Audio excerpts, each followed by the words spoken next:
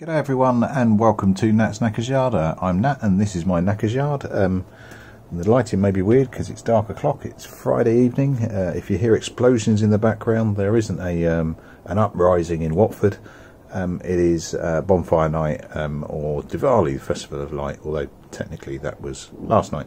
But happy either. For anybody watching in the US, yes, the Brits do celebrate somebody trying to blow up their parliament. Nobody can entirely be sure why. I'm not going to draw links to January the 6th in the US for fear of people making too many comments, but hey. You'll see a big gap in Sting. I do have the carbs out. I intended to do a lot more this week, but it's been manic. The week back after half term is always busy with the missus and the kids and new boss at work. It's all just been fairly busy. So I haven't got what I wanted to do done with Sting, but I want to get hold of the carb this evening. I want to jump inside and do that in a second. I've also failed to get new tyres for Kermit, the ZX6R. I'll give Hayden a bell today, I think, and see if I can sort out a time for them. It is looking like I am going to end up, hopefully, if Sting works out nicely, in a position where I'm MOTing them together. But we shall see. But I do have one other bit of surprise news, and I'll cut into that now. And not really surprise news for anybody on the Motorcycle Rescuer Facebook group, but a surprise to some. Nat's got himself a compressor. I've been umming and ahhing as to whether or not to go away from rattle cans, and I know it's a very popular part of my channel, but I just think I've kind of got about as far as I can with them, and it's time to move on to something else. So, got myself a compressor, a little bit of research, not too much to be honest, but a little bit of research pushed me away from a smaller one, pushed me away from a 25 litre, because it just doesn't really have the volume for painting a tank and some panels, etc., etc. I probably could have got away with it, but frankly, I got this dirt cheap second hand, and it's a 50 litre. Don't get me wrong, it's loud as you like, but it'll do me. It's going to be my first attempt at. It's probably going to be the last time you see it for a little while, because the hoses, the spray adapters, the various drills and bits and pieces that I want to get with it are going to be on my Christmas list. So I'm probably not really going to get a decent opportunity to play with it until after Christmas. But I'm really quite excited because I do love my paint. I want to take it an extra level, and I think this is the way forward to do so. But more pertinently, for the moment, let's get inside the warm, because it is bastard cold. And we get inside the warm, and I want to try and sort out the carb for Sting. Right, so we're in the kitchen in the nice and warm, because it is November and it's bloody cold out there. You will get background noise because this is a working house and a working kitchen, therefore there's always a dishwasher or a washing machine or both going at any one time. So these are the CB400 carbs. They are orientated as per on the bike, so 1, 2, 3 and 4.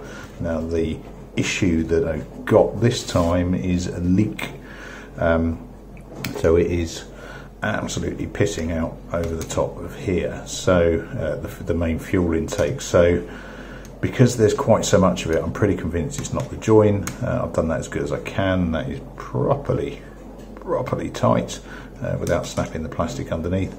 I'm convinced it is the join, the rubber grommets between the carbs. The reason I'm convinced of that is because I have replaced them, but I didn't necessarily have the right thing at the time. I used the grommets that I had, and I just don't think they were the right ones, or they have held. So these are held together by effectively a long bolt there, 8mm, 8mm, left and right, and ditto another long bar at the top under the slider there, the choke slider, which are 10mm, 10mm. Why they're not both the same? Because Mr. Honda doesn't like me very much. First things first though, what I need to do is just remove the choke slide. So with my handy JIS screws, because these are JIS screws, and you can tell because they are across with a little dot on there, as Biker Stuff has educated us all on, which is good stuff. So you use the right screwdriver for the right end. I've got a little take-out pot in the corner there just to keep my bits and pieces in, because otherwise I will lose stuff or I forget where I've put it. So just whip those off. Get off your bugger. Little washers underneath, and then this is literally a bit of a twist and shout to get that off. Put that over the side and leave that orientate the right way, or I will forget. I've tried to organise myself a little bit this time, which I'm not particularly good at, but I should have all the tools that I need to do this. He says, with no confidence at all.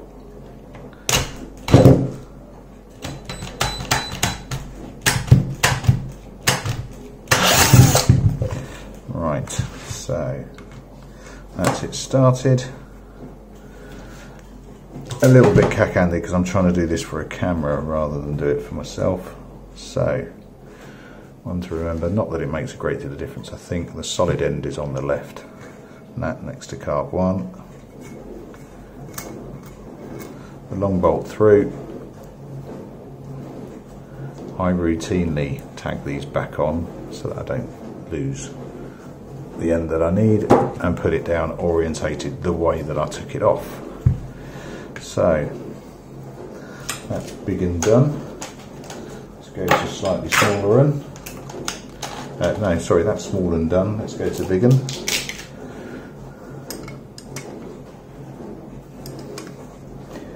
Now I imagine this is orientated the other way, but you never know. This is going to jump everywhere.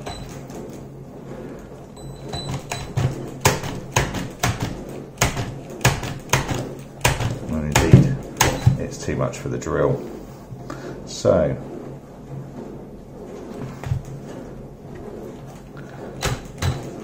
I will go and get my manually using the drill.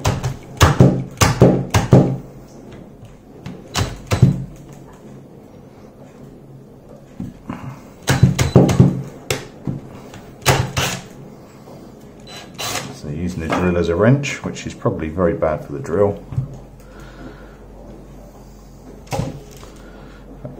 Probably not a great deal of probably about it. So, got the full length on my left again. Let me just hoik that off. Again, sticking the washer on the end so I don't lose it, because I am crap at that sort of thing. Right, now the only thing holding this together is habit. So, I'm going to have to start trying to split it, which is essentially wedging it apart. Now the bit to watch, and this is a lesson learned from last time, is the adjusters for the butterflies. So for your balancing adjusters are in the middle, and there is a spring under each one. If you just wang this apart, those springs will disappear at a rate of knots, and you will not find them again, particularly if you're doing this in a busy kitchen rather than a sterile environment within a garage. So I'm just going to be really careful. So what I'm going to do is find some bits and pieces in here, just wedge these apart, because what I need to do is get in there. I'm going to start wedging and then I will come back to you. Right, and a few twists and turns later you might notice fuel underneath. Obviously I had drained these, but if you keep rotating them you'll find wedges of fuel in various places that you hadn't seen before. Now what I can see under, I'm not sure you're quite going to be able to see it, is that the spring on the balancing is fairly proud and is probably about to ping across my kitchen. So if I can do anything to alleviate that, i.e. flip it out first, like so, then why wouldn't I? Now I am being a little bit lazy here, and I'm not going to go through the whole shebang and replace each one. Now there's a reason behind that, is when I replace them I use one side with the correct grommets because I had them, and the other side I used what I had, and that is the size that has failed. So I'm being quite careful not to split the whole body here because I don't need to, and using the ancient theory of if it ain't broke, don't fix. Right, and we're off. So what have I got as the issue? The issue I have is, let me see if I can zoom you in slightly. There we go. Oh crikey, yeah, cancel it. Zoom you in. There we go. These are supposed to be 1 grommet, but I only had skinny ones, so I chucked in 2. And weirdly enough, it hasn't worked. So what have I got? What have I got to replace it now? Well, I was when in doubt, when you've got a problem, get new stuff. And what I've got is a universal assortment here of O-rings, and apparently they're professional quality. So I love that. There's something ultimately satisfying about how that works. But anyway, that's me just being anal. Now what I'm really struggling with, and predominantly because I don't have the manual for it, but it doesn't actually say so in my other manuals for other bikes, is what size they are. So what I'm going to do is whip them off, grab my calipers and just have a quick measure and see what it thinks he is, and therefore out of this kit what's closest. So first things first, let's just wang one end of this off. It's still pissing fuel. That's going to please the good lady. She loves the smell of petrol in her kitchen. Why on earth wouldn't she? Oh, pew. Pew. Right, so in fact I'm going to risk the cold and the smell of fireworks, sound of fireworks.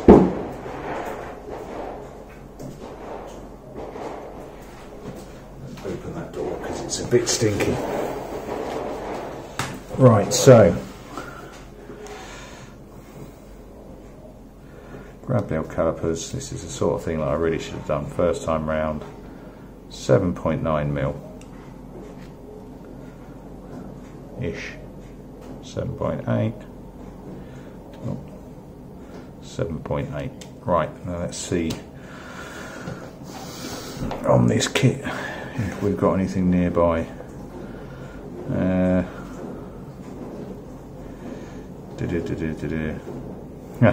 Wonderful.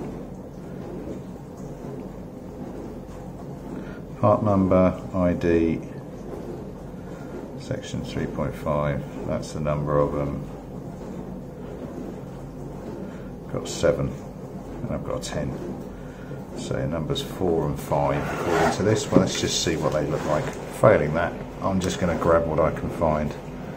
That's 4 and that's 5.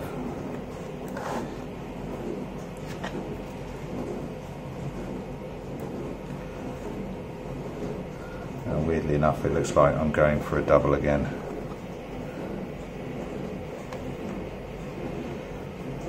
Because these are not wide enough to do as a oneer. But I think actually, at least they're standing a little bit more proud than these ones did.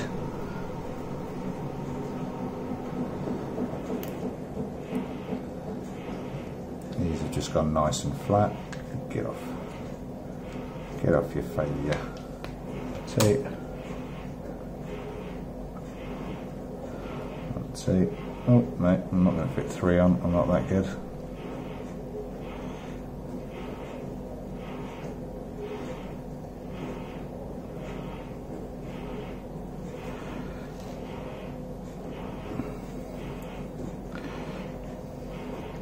they are definitely got more girth to them than the last ones, which suits me and makes me feel good. Now I wonder if, and just pushing that in, that's looking pretty sweet. Now I wonder if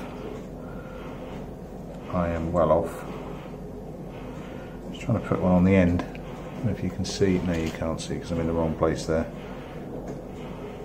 See if that end will. I'll try 3. Should we try 3? Let's see what happens with 3.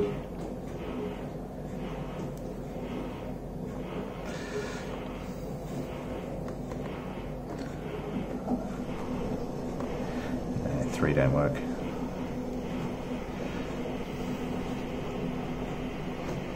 Back on there. What I can do is just try and manipulate those in so they go nice and flush, because I want them to bag out and fill out that gap.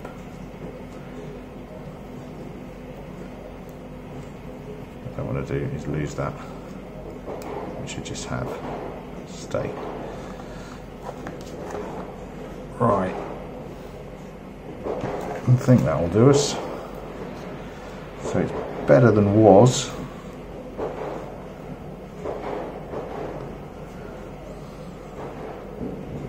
I get a nice healthy seal there. I'm just tempted to see whether or not I put a... I'm going to have to shut that door because of all of the fireworks. Now I just wonder if a flat washer, which I don't really have, will give me a better seal. So if we look at the other carb and the join between, which is effectively, yeah, the lighting's not really good enough to see it, but effectively puts us on and jams us in. I wonder if I go one larger,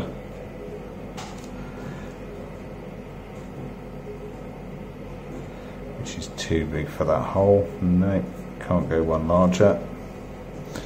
If I'm going to do it at all, it's going to have to be the same size that I put on there.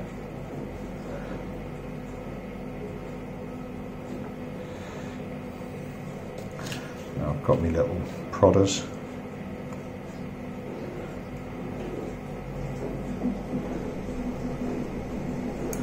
Now I wonder if that's going to just squidge out of the way. I think that is. It's going to block the fuel hole, which is not what I'm trying to achieve, regrettably. I feel like I'm trying to hook ducks doing it with this little tool. So that's as good as I can do. Put fresh ones of similar, not quite what I wanted. I wanted a nice fat, you know, I wanted something, you know, of suitable girth, something a comsa, but I just haven't got it. So that will have to do. Now what I do have is some sealant. So I wonder if I put a bit of sealant on the outside, whether or not that'll make a better job of it. I am not sure. I don't like, if I put sealant on it, it's not on the inside, it's not on the track of the fuel. I'm going to get a little bit of sealant and bang it on, I think. Right, so there we go. We are pushed back together, but not bolted back together. That is holding nicely. I've got a little bit of overspill of sealant, which can only be a good thing. My washing machine and dishwasher are both going spastic at the moment. I pushed the spring back in, which is a pain in the arse, and I only fired it across the kitchen once, which wasn't bad. So really holding it up and so really wedging it back with a screwdriver and then just manhandling that bad boy back in. So yeah, better. I must remember, from where I have cleaned this before, my springs are very dry, so I'm going to have to remember to put some lube on those before they go back together. Nat, don't forget to do that, you fool. Right, competing with the washing machine ever so slightly now, so what I'm going to do now is just hoik the bad boy back together, squeeze it back in, and hopefully a little bit of extra oomph, a little bit of extra within that join. The fresh, slightly larger rubber grommets, and certainly better quality than I had, should help out. Let's just... So, what have we got? We've got a working choke with no real issues. Bit squeaky, might need a bit of oil. I will remember to lube all of those the springs before it goes on in the morning. I'm not going to try and put it on in the dark. Not because I'm not adventurous, not because I'm scared of the dark. It's chuffing cold out there, and I'm a delicate little flower. So let's give that a last pinch just to make sure that that isn't going anywhere. Try not to jab myself in the hand with a screwdriver, which is funny to watch but hurts like hell. They really can't get any tighter. Right. Is it going to hold? Oh, no idea. I really don't know, but there's only one way to find out, and that's to bang a load of fuel through it. And let's give it a go, shall we? Still not convinced we're quite there, but it's a damn sight better.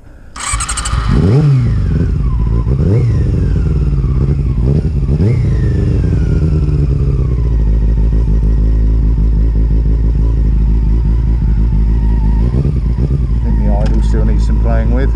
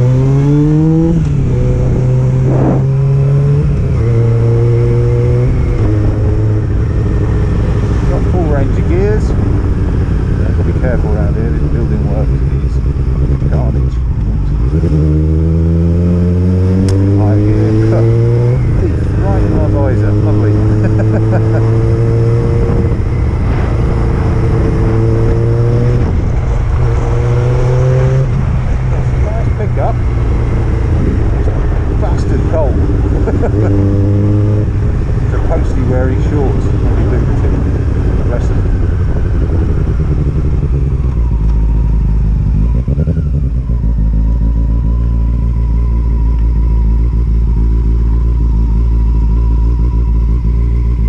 That felt a bit spongy, that brake.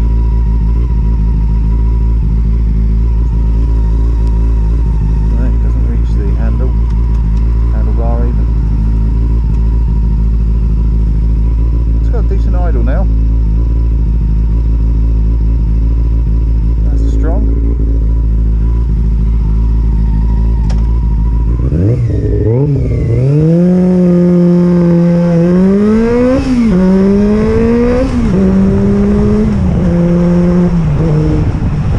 See, it's a 400, and you do forget it's not a big bike.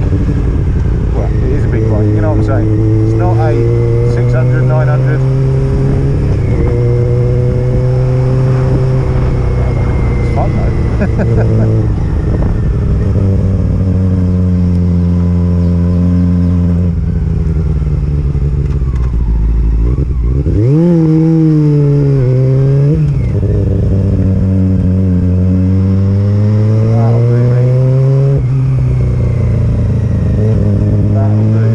That'll do, donkey, that'll do.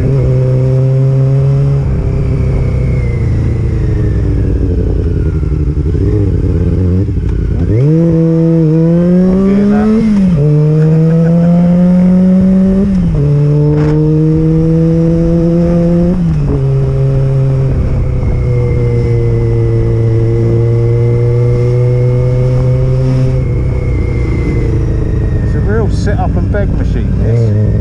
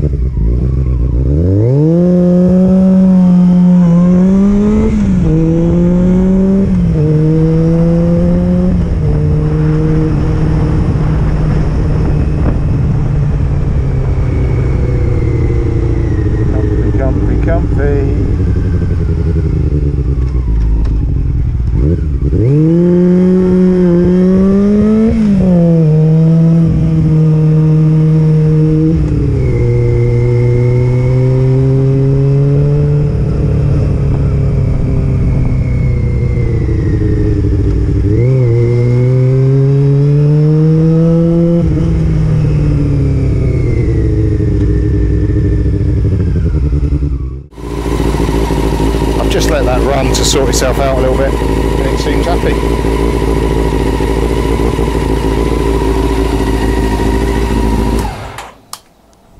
Happy with that.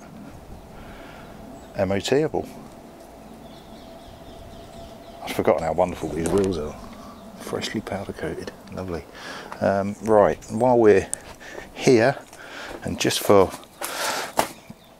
the shits and the giggles, shall we give Kermit a go? Now Kermit hasn't even tried and it has been bloody cold. So I wouldn't be overly surprised if the battery is a bit zapped.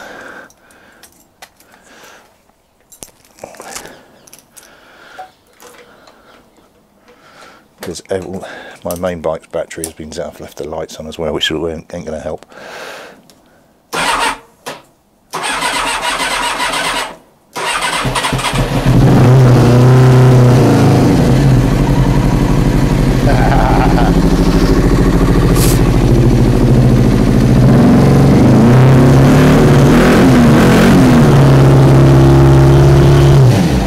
Right, Nat is officially happy because he has 2 bikes ready for MOT. I just need to get off my arse, get it booked, and get new tyres ordered for Kermit, which I'm going to do right now. Sting, you've been an utter pain in the ring, retitled Ring Sting, but yeah, seems to be happy again. Which is nice, and even nicer is I've got a lovely carb that's wet on the inside, dry on the outside. Cheers all, I'll catch you later on.